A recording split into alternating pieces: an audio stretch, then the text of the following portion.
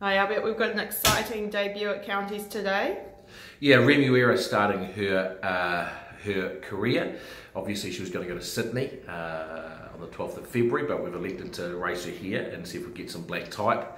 Nice to be kicking her off. 1200 metres I think will suit. The barrier draw of 9 doesn't suit. She's going to end up getting back behind a few runners, so she's going to have a bit of work to do in the straight, but we do expect her to be finding the line well. Track is dead 5, so it should be nice surface for all horses. The horses to beat, I think, are going to be Stolen Gem, that won a trial very, very well. It has a good draw, a Schnitzel filly, and also Massachusetts, which has a big wrap on it. So I expect those two to be in front of us. We're going to have to make up a few lengths to get past them, but she should run well with Danielle Johnson in the saddle. So if you're heading out there, I'll see you there, and good luck.